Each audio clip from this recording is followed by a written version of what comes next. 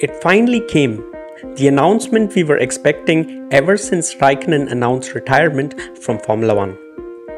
Valtteri Bottas is all set to take up his next challenge at Alfa Romeo from 2022 onwards. But what does this mean for the future of Alfa Romeo, Bottas and Giovinazzi?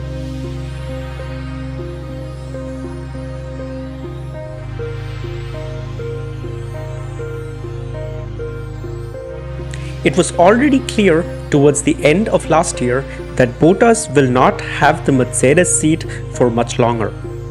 Even though it was clear who will replace him at Mercedes, it was not clear what the future will hold for Valtteri in Formula 1. The natural option was a driver swap with Williams, whereby Russell can move up to Mercedes and Bottas can take his place in Williams.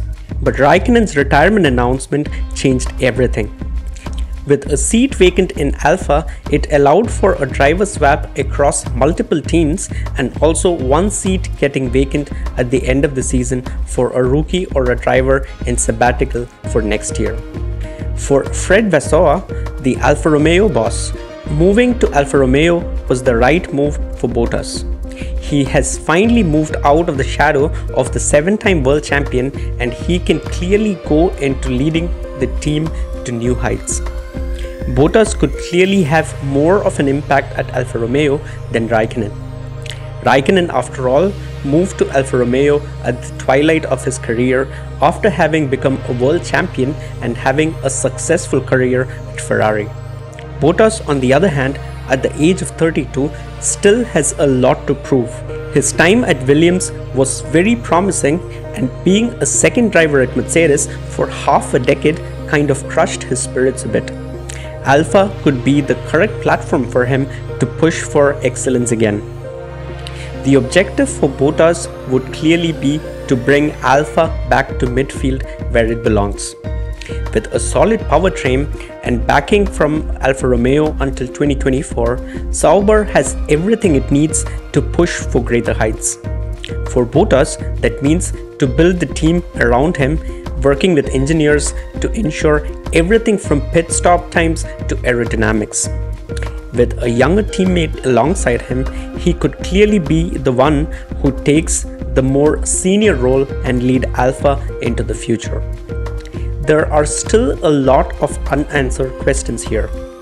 We are not yet sure who would take up the seat at Williams and who would be the second seat Alfa Romeo. It is very likely that Alfa Romeo would go for a new driver in place of Antonio Giovinazzi next year. It could be Mick Schumacher. It could also be Nick de Vries, fresh from winning his Formula E season. It could also be Alex Albon after his overall good season at DTM. It could also be a young driver from Formula 2 from the Ferrari Academy. Bottas is in Alfa with a long-term contract, but it is crucial for him to settle in Alfa quickly, take charge. Alfa Romeo is giving him the platform that he desperately needs to prove himself.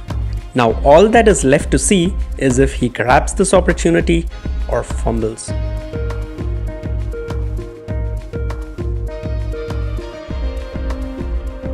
Thank you very much for watching. I hope you guys enjoyed this video. If you did, please hit that like button. Consider subscribing to the channel if you like to watch similar content, and stay tuned to I Am Formula for everything Formula 1. Until next time, take care and stay safe.